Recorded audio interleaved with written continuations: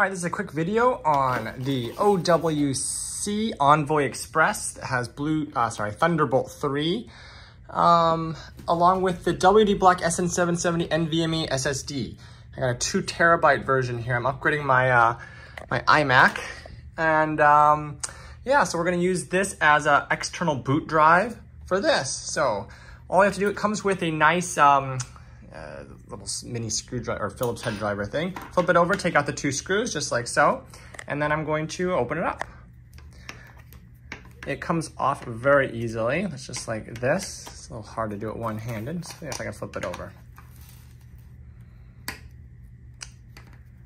Let's see if we can do this at another angle here. I figured it out. To remove it, you just slide it slightly over to the right as you're taking it out. So take off the cover. The left side kind of stuck. Just kind of slide it up toward the side with the cord on it, and it'll come out just like so.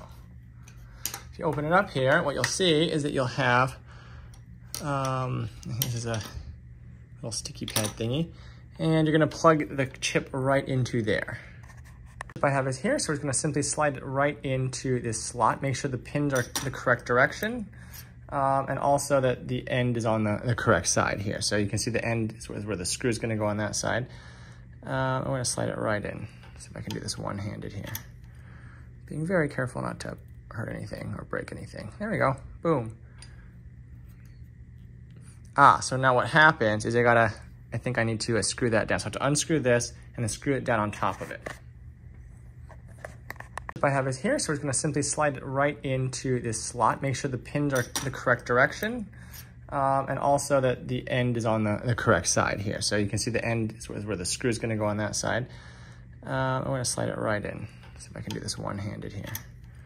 Being very careful not to hurt anything or break anything. There we go. Boom.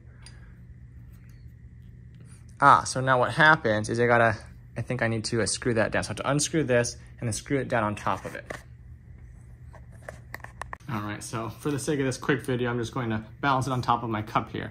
So unscrew this little screw, or Phillips screw head here,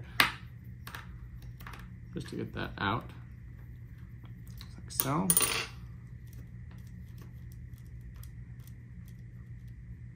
Alrighty, oops, it fell out. Let's get that back. Then after you insert this, you're gonna kind of just bend it down, put the screw on top. And it basically holds it down. Oops, come on. Oh, it might be magnetic. Oops, oh pooey. Let's see if I can do this. It is magnetic, or at least it got magnetized. Let's see. Oh my goodness, this is probably frustrating to watch here, but I'll eventually get it here, folks. This is not the, there we go. I'm not the best at screwing this thing in, but it's my first time installing one of these types of drives. All right, so from there, we can slide this back on, clamp this down, and then take the previous 2 screws and reattach the base. It's very convenient that it comes with one of these little Phillips head drivers. Sometimes they don't. And then you have to have, it's always good to have a set of like these micro screw things. But anyway, there we go. So now it's all set up. Now this end will go into the Thunderbolt 3 port on your Mac. Just plug it right into a Thunderbolt 3 port on the computer, and you are ready to set it up. So I'm going to shut down my computer, and to start it up in internet recovery mode, which I probably recommend, especially if you're not. So I've been using another SSD. Setup with one of the older style 2.5-inch drives, and so I don't use the Mac OS partition on the built-in drive, so it's an older version of Mac OS. So especially in a case like that, I suggest using the internet recovery partition to set up the system on the new computer, to set up the system on the new SSD. So in order to do that, what you're going to do is turn on the computer and hold down Command-Option-R, and that'll take you into recovery online mode, internet recovery mode. So I'm holding down Command-Option-R on the computer, then turning it on again, and we should be booting up into internet recovery mode. From there, you can set up and reinstall a new version of, there we go, so it's starting internet recovery. Choose a network, but mine's already plugged into Ethernet, so it's probably okay. It might work even if you're on Wi-Fi. I'm not sure. You might have to choose one in that case. I'm not 100% sure. I have it hooked up by Wi-Fi and Ethernet.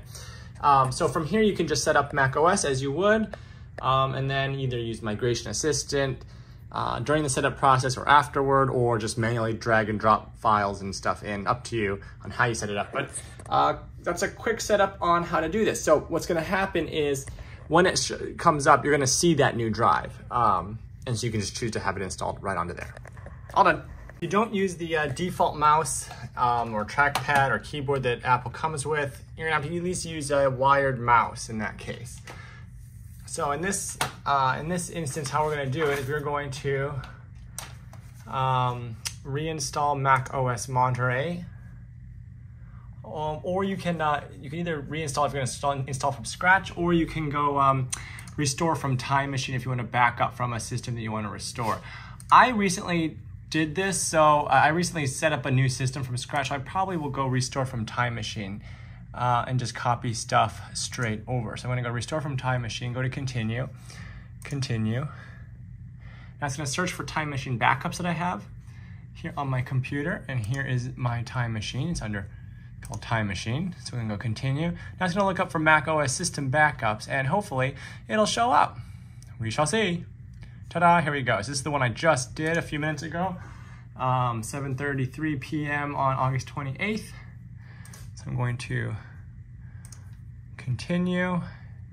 You must use Migration Assistant to transfer data from this backup. Reinstall Mac OS if necessary, and then use Migration Assistant to transfer data from your backup. Okay, so we're going to install Mac OS. So you have to do that first, I suppose.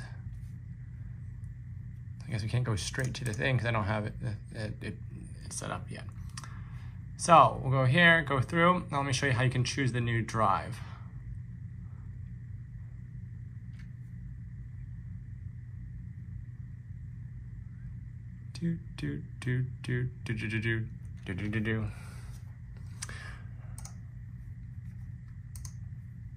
Okay, so I'm going to put it on which one? It's not showing up. Okay, so in this case, what we have to do is we have to first format the disk. So what we're going to do is go back and back. Actually, I'm going to go here. We're going to quit install Mac OS at the top. So we're going to quit. Go back here and go to disk utility. All right, so we have to set this thing up first. Boy, we're kind of going backwards here, but we're getting to where we need to be. So here is the new disk drive that I just installed, WD Black SN770, 2 terabytes. Okay, so what we're gonna do here is we're gonna format this sucker to make it work with the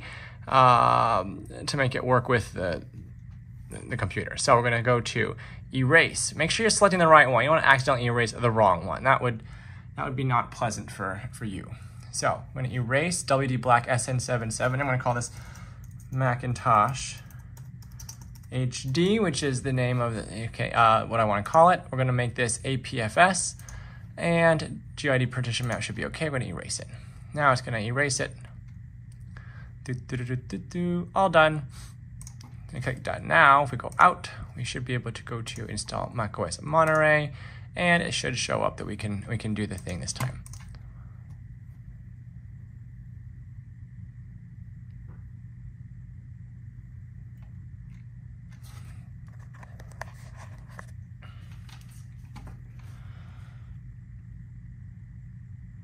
Waiting.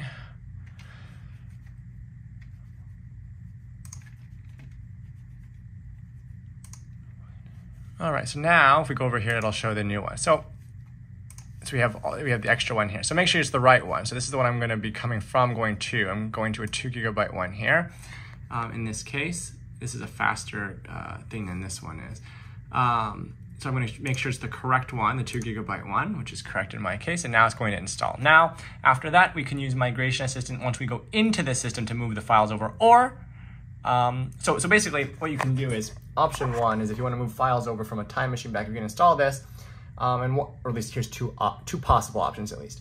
One is, once this process finishes, log into your computer, and then type in Migration Assistant in Spotlight, open up that program, and then move the stuff over from a Time Machine backup. Or two, you can go into the system and then just open up your Time Machine folder in your drive, and then just copy over the files you want, and then you know, all that good stuff, reinstall the software, things like that.